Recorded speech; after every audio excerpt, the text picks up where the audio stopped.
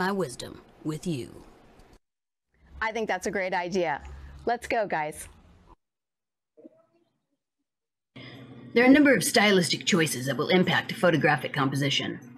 The rule of thirds is a guide for the arrangement and framing of a visual composition. Basically, people think if you place the subject of your image at certain intersecting lines, your photo will look better. Let's get technical. The rule of thirds divides the frame into 9 equal sections by a set of vertical and horizontal lines. Think of a tic-tac-toe grid.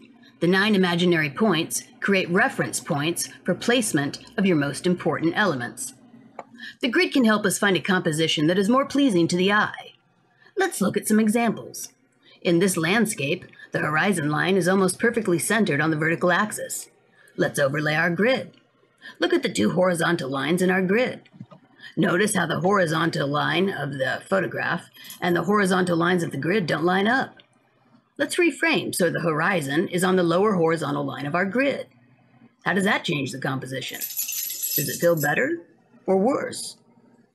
This is a good start, but we can do more. Notice how the tree is centered on the horizontal axis of the photograph. It's right in between the 2 vertical lines.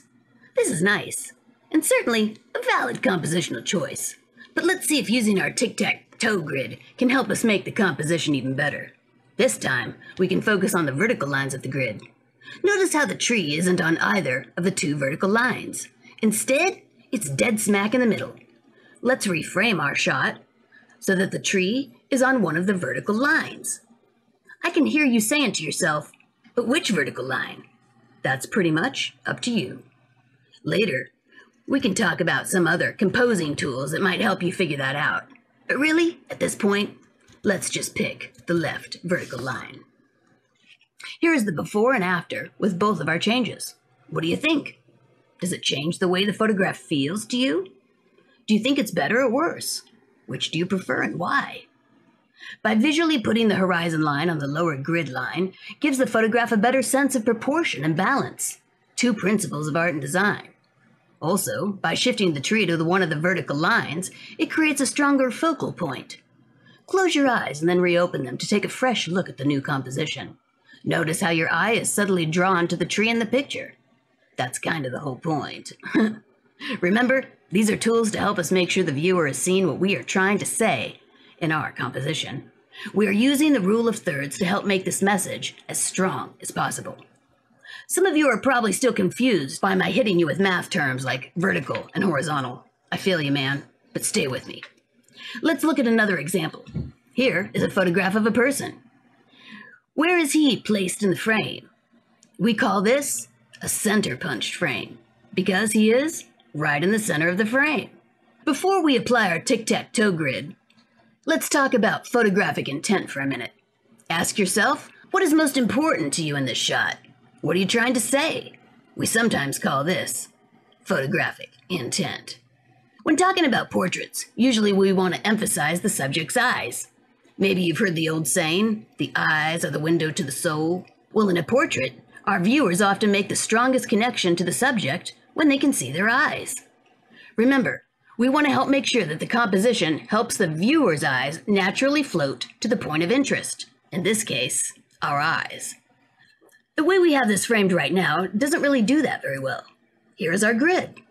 Earlier, I said that our tic-tac-toe grid had 4 intersections that we call the points of interest.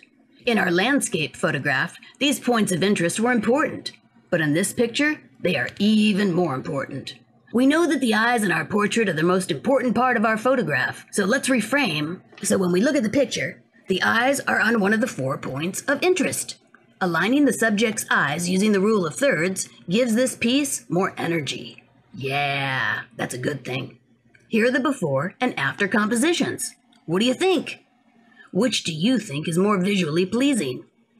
It's okay if you're having trouble deciding, which brings me to my final point about the rule of thirds. This is a tool.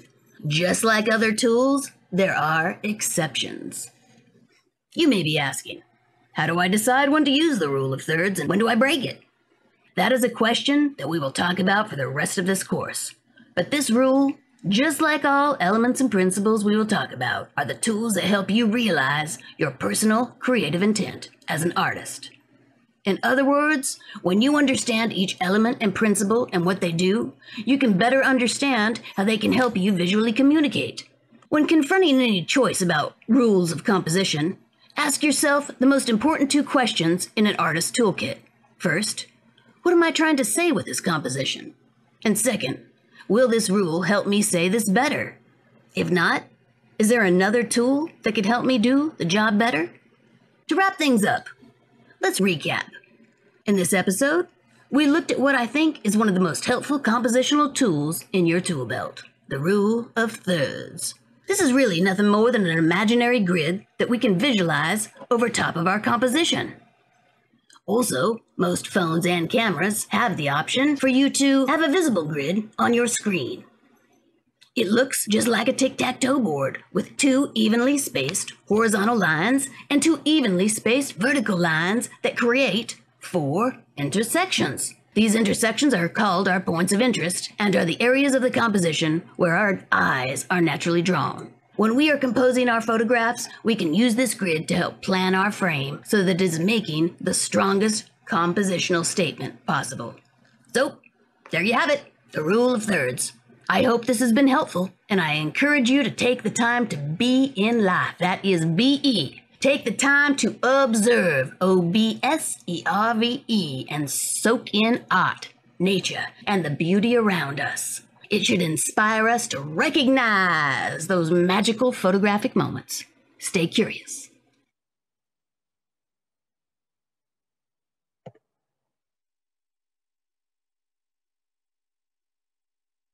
Okay, any questions?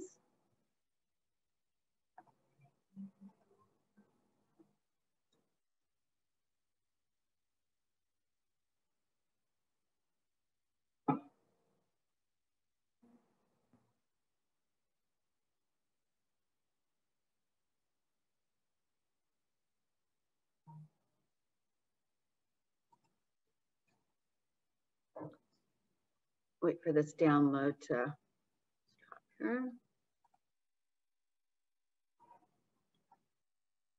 Okay, can you guys see this here? Yeah? Can everybody see this? It says composition. Okay. All right, so I want to just go over what it was just talking about. And do you guys have your phones with you? Okay, so go ahead and take out your phones if you have your phones.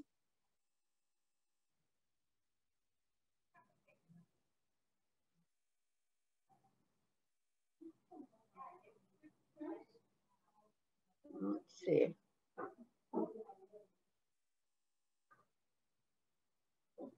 And then go ahead and go to settings. Do you know what settings is? It kind of looks like that gear. It looks like this. Can you guys see that? Okay, so click on settings in your phone.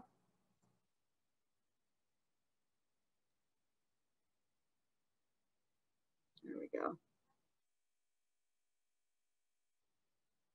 Okay, and then from settings, scroll down to phone, or I mean camera. Okay, so go settings, camera, and then scroll down till you see grid, which is under composition, and turn the grid on. Yeah. Okay, so settings, phone, scroll down to where it says composition, and then turn the grid on. And then go ahead and get out and then open up your camera. And you'll notice that you now have that grid on your camera, right? That same grid that Ramirez was talking about, right? Now, we're going to talk a lot about composition and photographic composition, right? But one of the really cool things that a photographer can do is, you know, they can show you virtually something that's flat, right? Because a photograph is flat, but it gives dimension, it gives perspective, right? And the photographer has different things that they can do to kind of guide the viewer's eye through a photo to where it is that they want the eye to land. So what do you want your viewer to see first, second, third, fourth, fifth, sixth within the photo, right? And there's all kinds of stylistic choices that an artist can make when they're taking a photo that people don't really think about, right? So, okay, very famous photographer, Henri Cartier-Bresson. He says, our eye constantly measures and evaluates. We alter our perspective by a slight bending of the knees. We convey the chance meeting of lines by a simple shifting of our heads a thousandth of an inch. We compose almost at the same time we press the shutter, and in placing the camera closer or further from the subject, we shape the details, taming or being tamed by them, right?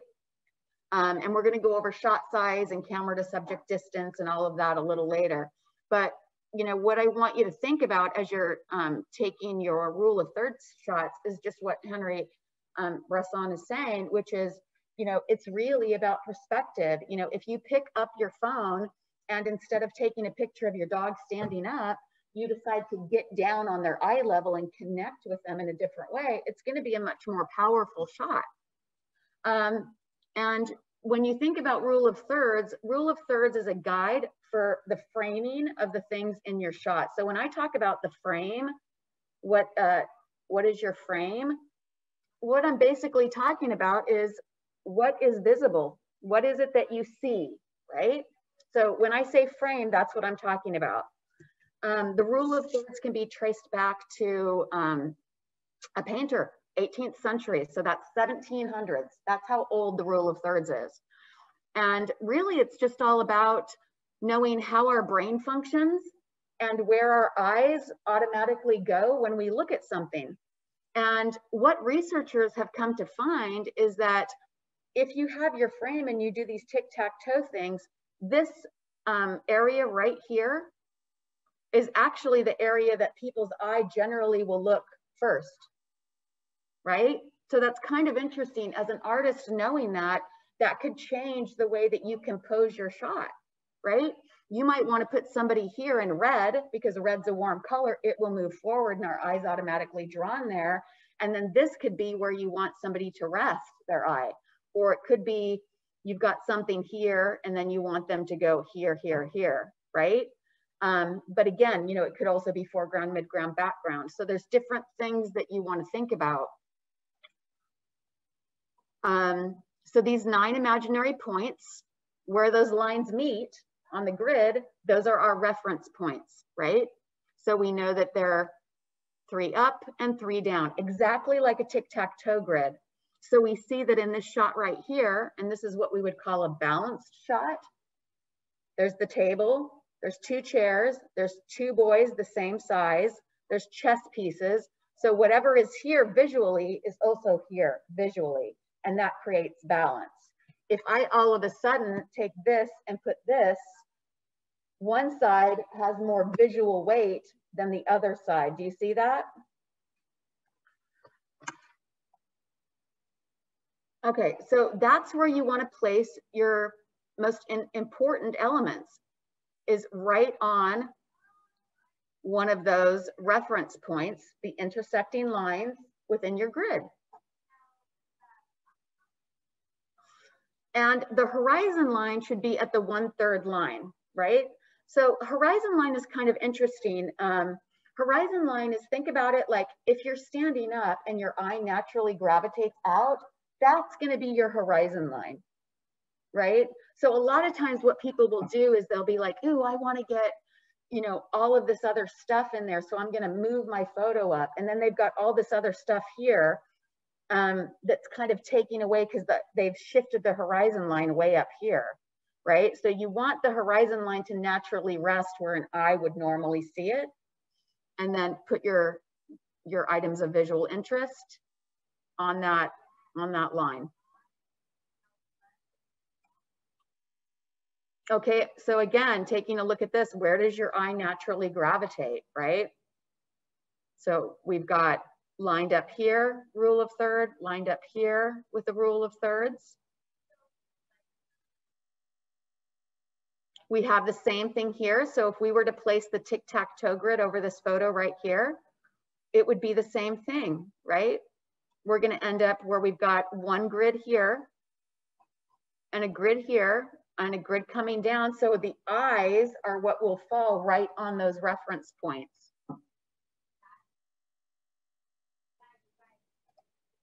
All right, so this is how they divide it up. According to how your eye scans, 41% of people, this is where their eye will go first. 25%, it'll land here, 20 and 14. So as an artist, again, that's something that you want to consider, right? Where do I want to place things and objects and people within my composition? Okay, does anyone have any questions about that so far?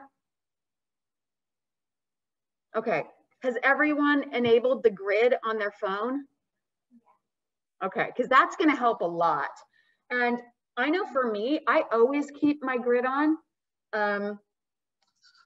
because I always like to just use it as a reference. Sometimes I don't want the people on a reference point. Sometimes I specifically do want them center punched. But even then, those lines I just always like it because that's one thing I don't have to think about. It kind of just helps me in terms of like actual placement. So I like to keep it. I also know people that don't like to have it on. Again, we've got this beautiful reflective shot, main area on the right third.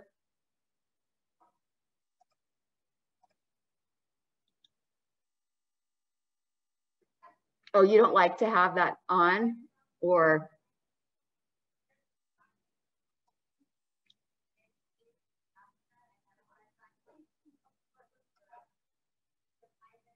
Or the 20% over here. You mean this is where your eye naturally gravitates? Yeah, it kind of is interesting. It's something, you know, you guys should think about that this week as you go about your day and you look at different visual images, because, you know, especially with Instagram and TikTok and all of that, like you guys live in a world of visual imagery. And we're inundated with images all day. So start taking a look at the images and where things fall and kind of look at them differently, because after this class, you will start to look at visual images differently from a color perspective, from a compositional placement. And then when you go to approach things, you'll approach it differently too. Okay, so you want to avoid placing your subject in the very center of the frame, at least based on the rule of thirds. Again, that's not to mean that you can't center punch or place them somewhere else, but look at how different, I think this is just a really interesting shot. But again, we've got our eye line right here at the top third, right? So this is where our eyes are gonna go. Again, this is here. I actually would have liked to see that photo opened up a little bit. It's a little compact for me. But like my grandma used to say, there's a lid for every pot. I think this is a beautiful shot. Again, we've got the car coming in on this side, beautiful raindrops, the light coming in this way, and then we've got everybody placed right here, right? Here's some other shots. Again, we've got the eye line on the upper third. And here too, we've got our subjects on each side of the third. I thought that was such a cute shot with the tail coming down and the ribbon and the tail here and then the tail there. I love that. Notice how shadows and, you know, the water and things like that just make things more interesting. They add textural elements and depth. So again, rule of thirds is really about where are you going to place things in your frame. We've got our model right here on the left third. We've got her upper body that's going to fall on the line, right? Yeah, I'd wondered if they did this as a composite in Photoshop.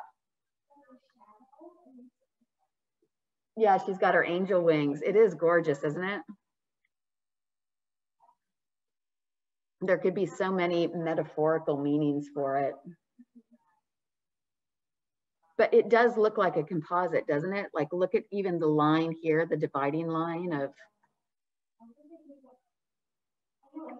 well, that's what I think that I think they photoshopped it in. Like it could be a photo they had of the bird and then they just take the wings and then they Photoshop them behind. Yeah, I bet the wings on here was probably even a separate image. And then because look at the way the bird is here. You couldn't get that shadow.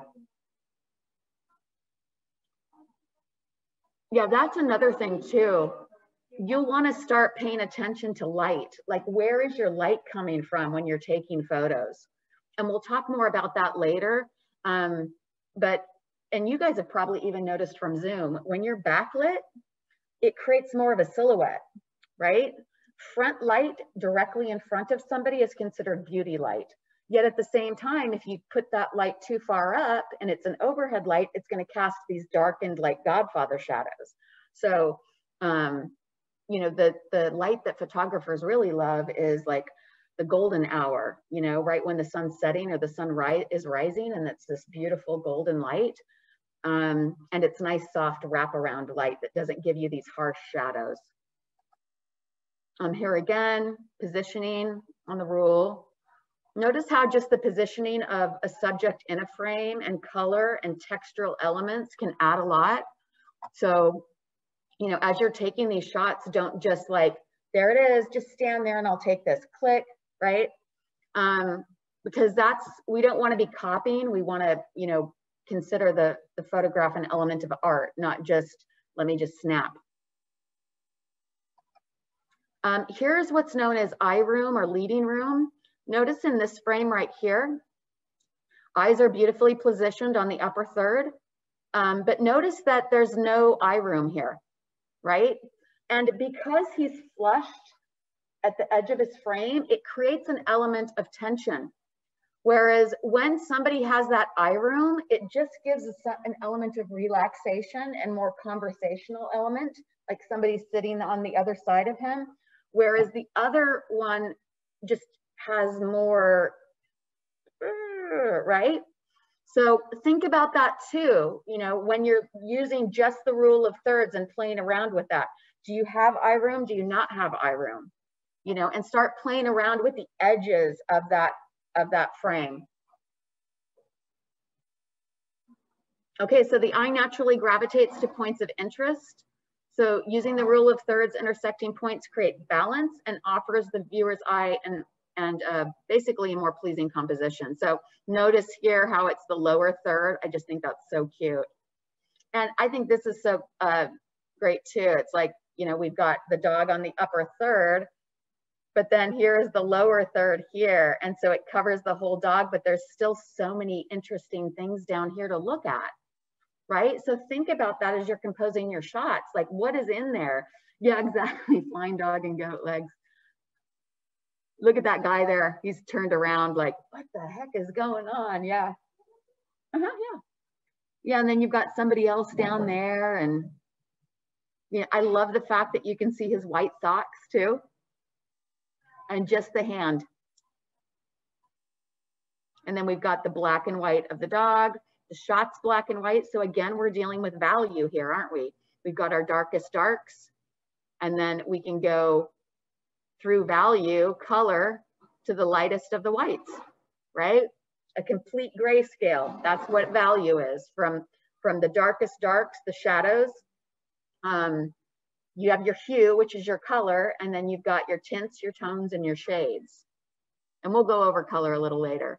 So that should be what your camera looks like when your grid is enabled. Yes? Okay, so here's what I want to talk to you about.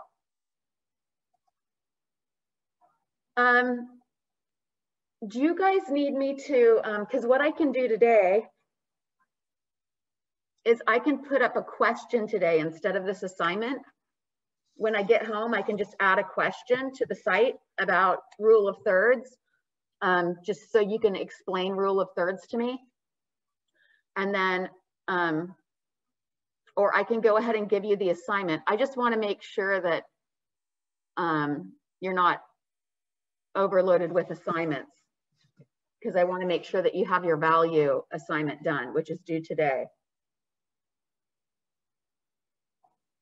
So I guess I'll go over the assignment and then we'll see what we want to do. Okay.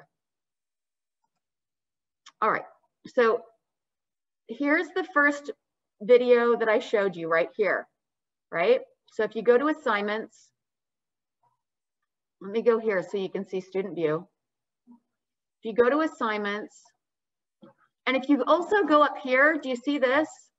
Go to semester 2. That helps. It takes a lot of the other stuff away, even though I tried to hide certain things. So this is your first assignment right here. We can't see anything. You can't see anything? No. Stop screen share.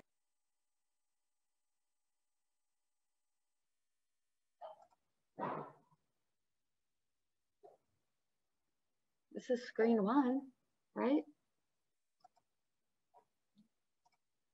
Okay, can you see this? Okay, so if you go right here, you can click semester 2.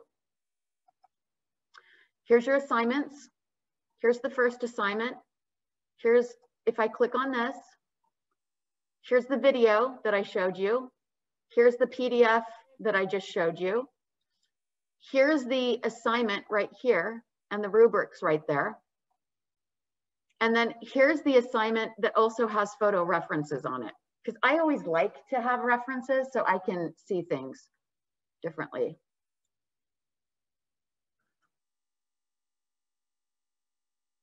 Okay, so this is your assignment, okay? Select an object. Your object could be something everyday like a chair, a spoon, a key. Choose something with a clear artistic purpose, right? So what is this notion that you want to get across? Is there emotion that you want to convey? So think about, as an artist, what it is that you want your audience to think about or feel as they see your piece. Select your locations and then actively create your composition. So are you adding props? What colors are you using, right? So think about that. Take as many photos as you can that place your object on one of the third lines, right?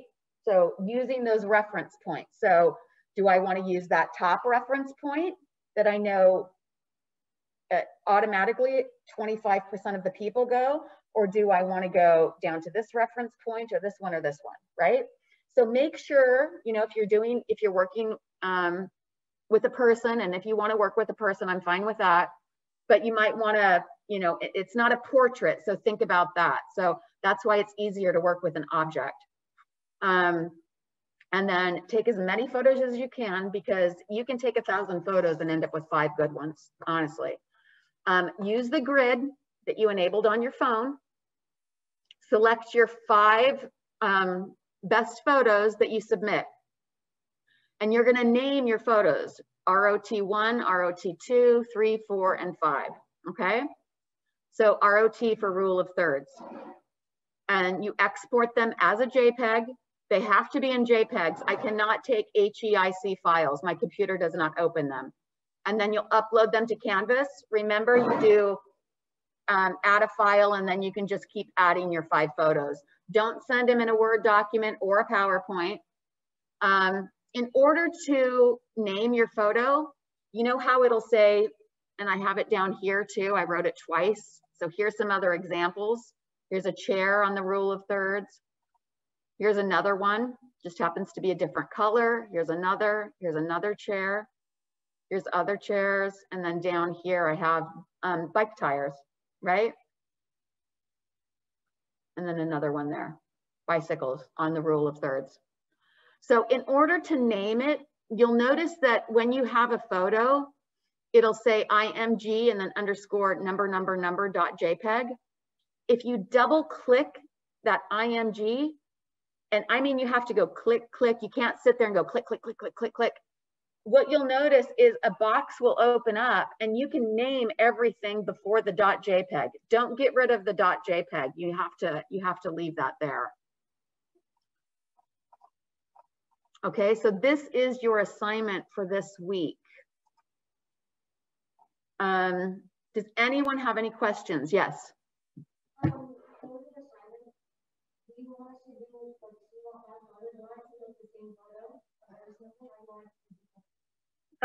If you want to do like a different object or something, you mean? Yeah, if you want to use a different object for each of your 5 photos, I'm fine with that. I just want to make sure that you understand the rule of thirds. So it's really about compositional placement. Yeah, but absolutely, because that'll make it more interesting for you guys. Yes, all of this is in Canvas. The video I showed you, the PDF I just went over, this assignment, and then if you click on the PDF, that's when you'll also see the photo examples. Those are all on Canvas. Okay, any other questions, guys? No? All right, if you have any questions, let me know, okay?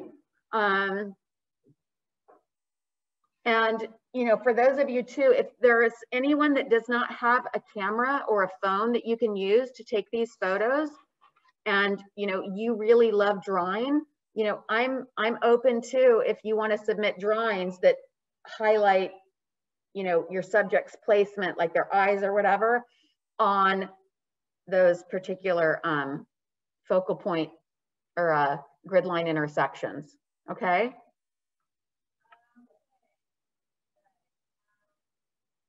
Okay, any questions? I know it seems really easy when people are like, oh, rule of thirds, but for some reason, sometimes it's really challenging for people to constantly frame those eyes on the rule of thirds. If we were here, we'd all be taking photos right now, and I'd have you in front of a backdrop, or you could go outside and we could practice. But so what I'd like everybody to do is, before we check out, I'd like everybody to position their eye line on one of the points of the, based on the rule of thirds. So right now I'm on the upper third, my eyes. So Freya, you're actually naturally positioned there. So Julia, you're right there. Okay, Annabelle, yeah, you need to move over a little bit. There you go, because you don't want to be center punched. Nice. Okay, so Katya, you want to move over just a little bit. Look at Riley. Riley's like, okay, awesome. And then Bailey, what you'd want to do is you'd want to move over one. So you'd be either want to be here, because see right now, Bailey, you're center punched. You're right in the center of the frame. Good. So if you go here, there's the lower third, right? Here's my eye line here. So this is great if you have somebody sitting and somebody standing, right? You place one person here, their eye line's here, and then the other eye line's here. Now, if I wanted to go up, I'd go up to this eye line, or I can go over to this one, or I can go down to this one, right? So there's those 4 intersecting lines on the grid, and that's where you want to put that important thing. When you're dealing with people, it's always the eyes, right? Okay, guys. I will see you next week. If you have any questions, let me know. Sorry it was a rough go. Super frustrating, I know. But it ended up working out okay, right? Okay. So let me know if you have any questions, and have fun with this. Should be fun. Bye, guys. Thank you.